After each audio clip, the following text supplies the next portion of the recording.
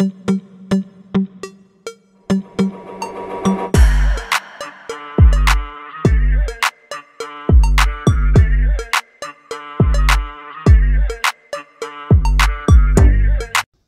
this is the MELVINATOR. This is my review of Day Shift that's streaming on Netflix with Jamie Foxx. I have mixed feelings about this one because Jamie Foxx is fighting vampires. I never thought I'd ever see that, but here we go.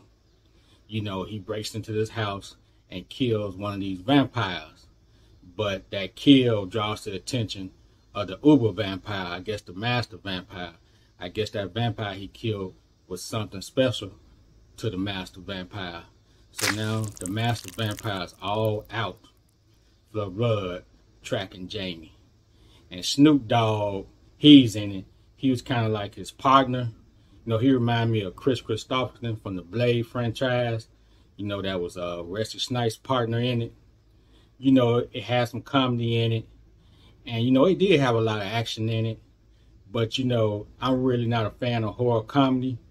But this one, like I said, I'm torn between. What you think about it, MELVINATOR 2?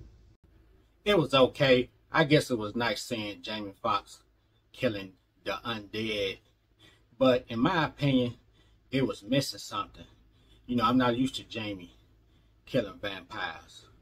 I'm used to him being Electro and fighting Spider-Man, not killing vampires. So it was missing a little something for me. And I'm like the MELVINATOR.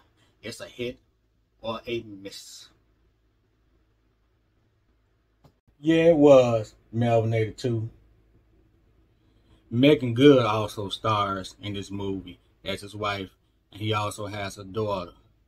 And it's also two other vampire hunters in this movie that's helping them out.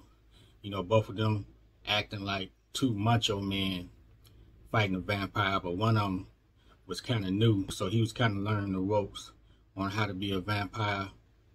And this boss of Jamie's, he was a trip. You know, he didn't like Jamie going out on his own, but Jamie did his thing. He wasn't even thinking about his boss.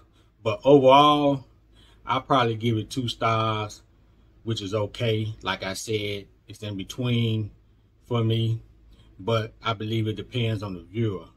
You know, it has some nice action sequences in it. And if you're a Jamie Foxx fan, I say give it a watch. You know, Snoop is in it. And, you know, it was just kind of like a weird movie, you know, seeing him and Snoop Dogg fighting vampires. That was a trip. But, you know, we've seen Snoop in other horror movies in the past, you know, Bones and movies like that. But I would say if you're a Jamie Foxx fan, watch it. If not, don't watch it. This is the MELVINATOR, and this is my review of Day Shift that's streaming on Netflix right now. It's your choice if you want to watch it or not.